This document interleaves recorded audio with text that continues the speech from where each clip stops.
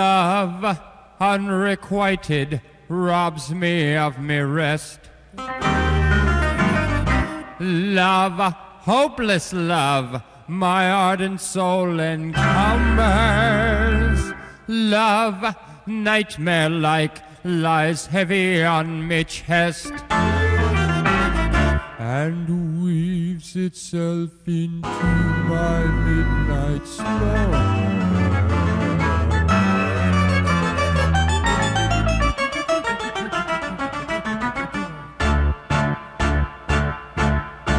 When you're lying awake with a dismal headache and repose is taboo'd by anxiety, I conceive you may use any language you choose to indulge in without impropriety. For your brain is on fire, the bedclothes conspire of usual slumber to plunder you. First your counter-pane goes and uncovers your toes, and your sheet slips demurely from under you. Then the blanketing tickles you feel like mixed pickles, so terrible sharp is the pricking. And you're hot and you're cross and you tumble and toss till there's nothing twixt you and the ticking. Then the bedclothes all creep to the ground in a heap, and you pick them all up in a tangle.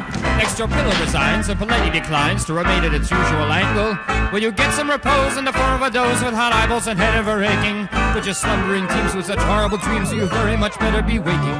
For you dream you're crossing a channel and tossing about in a steamer from Harwich, which is something between a large bathing machine and a very small second-class carriage. And you're serving a treat, penny ice and cold meat, to a party of friends and relations. They're a ravenous horde, and they all get on board a Sloan Squares at Kensington stations. And found in that journey you find your attorney who started that morning from Devon.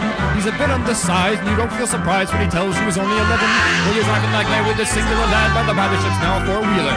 And you're playing round games, and he calls you bad names when you tell him the ties with the dealer. Well, this you can't stand, so you throw him your hand, and you find your cold as an icicle. And your shirt and your socks are like some with gold collapse, crossing Salisbury Plain on a bicycle. And he and the crew are on bicycles too, as if somehow or other invested in. And he's selling guitars of the particulars of a company he's interested in. It's a scheme of devices to get at low prices, all crisp and cough mixtures of cables, which tickle the sailors by treating retailers as though they were all vegetables.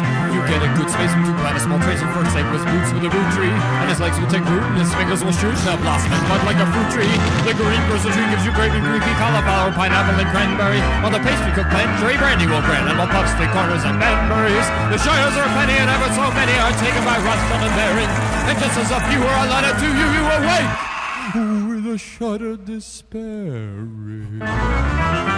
You're a regular wreck with a crick in your neck, and no wonder you snore, for your head's on the floor, and your needles and pins from your soles to your shins, and your flesh is a creep for your left leg to sleep, a cramp in your toes, and a fly in your nose, and some fluff in your lung, and a feverish tongue, and a thirst and some tits, the general sense that you haven't been sleeping in clover.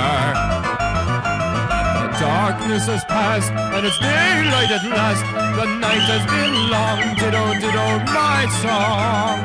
And thank goodness they're both of them over.